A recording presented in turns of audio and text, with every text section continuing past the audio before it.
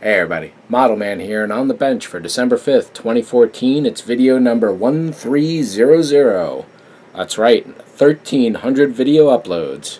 I had hoped to save the occasion until December 15th, which is actually my 6th anniversary of my first On the Bench video, but I want to get these kits off to auction immediately.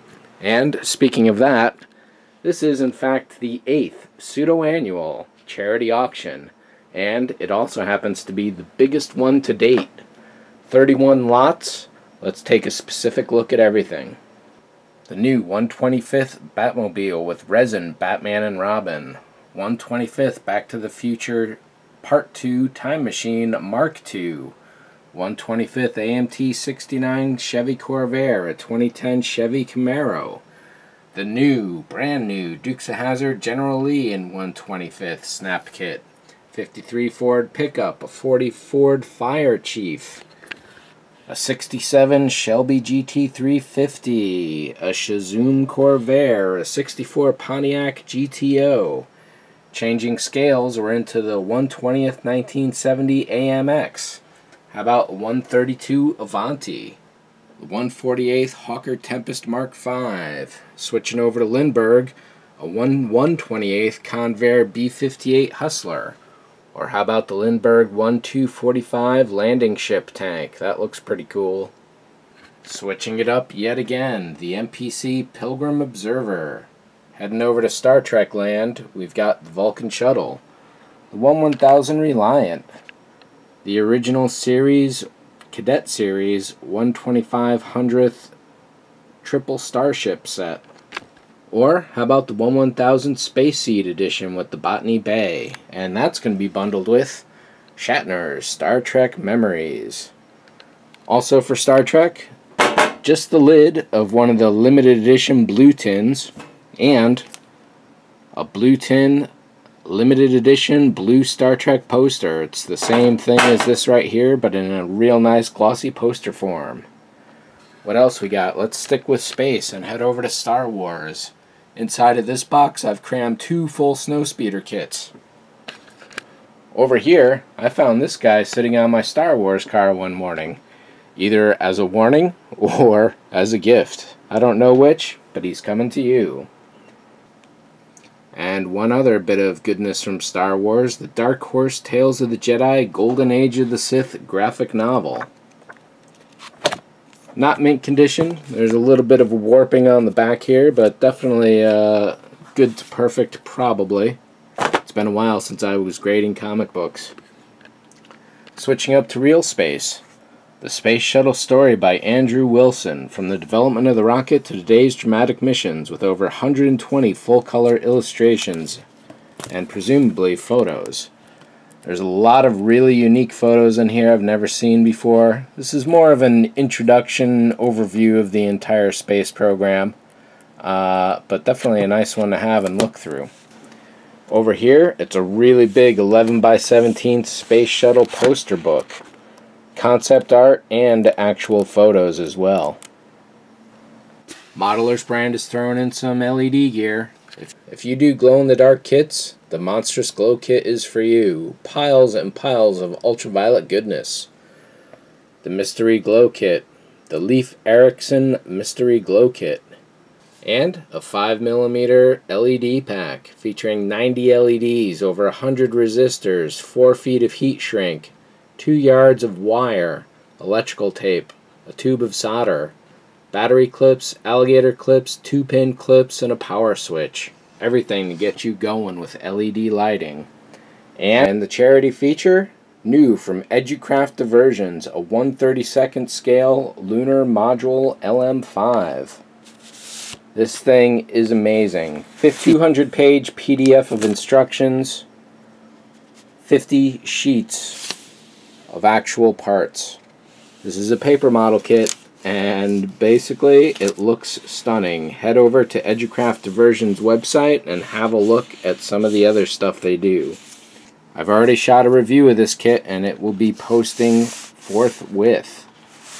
Amazing to see this one. This is such a special one that I decided to dig into my own personal collection and pulled out the 1/32 Apollo Command Module. This was the 40th anniversary, the Buzz Aldrin Rocket Hero Edition. So that and this guy here are going to be one single lot. Good luck. So there you have it, 31 items going into this one auction. It's going to be the biggest one I've done to date, and I'm really happy about that. I'm hoping to get this stuff going by this weekend, Saturday, December 7th, I think it is, which means it'll finish up around the 14th or 15th and hopefully be in your hands just in time for Christmas and off of my shelf. What else has been going on the bench? Got a little work to do on my wife's lightsaber, the Jupiter 2. One of the things that's been giving me trouble is getting this little guy to fit here. Every time I put the lid on, it doesn't quite fit exactly as nicely as I'd like it. So what I do is cut the walls down, bring that in, which changes the distance between this and this here. And it's really been frustrating. And what I realized I could do instead was to make these guys instead. Draft 1 here was a good experiment, but you can see I fell short on materials. Thus, Draft 2, but that needs a little more work. Draft 3 is coming up. I've got a few hours of video in the can on the Jupiter 2, but probably not enough to satisfy the more fervent amongst you out there, so I'm going to shoot a little more and hopefully get this really going because it's taken too long. And as always, I got stuck on a bit of a diversion. This is actually a little bit of a test I've been doing in oils. It's a used canvas with used brushes and some used paints that I just happen to have laying around, and it's probably been a good 10 or 15 years since I actually really painted, and I wanted to see if I still could do it.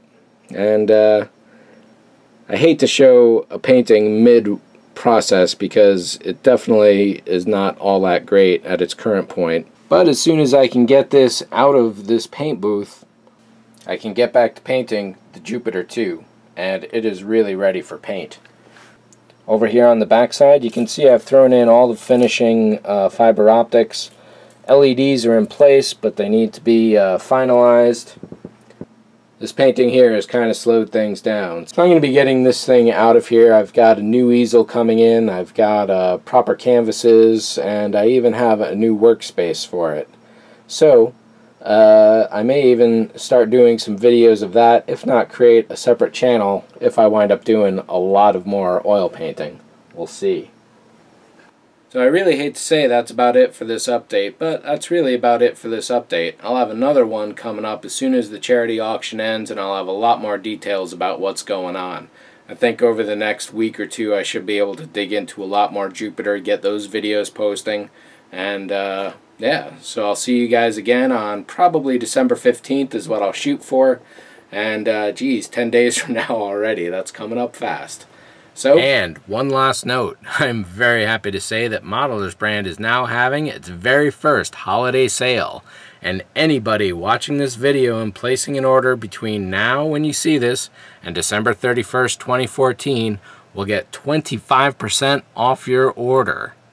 Now, I had hoped to keep this nice and simple. Give you guys a discount code, enter it into the order, it takes it off, everything's nice and happy. That's not the way it works with PayPal, unfortunately. What they're telling me I'd have to do is go into every single shopping cart button that I have, 100 plus at the moment, enter the discount code into that, and then when the sale's over, take that out again. That's just not really feasible. So, I've come up with a bit of a workaround.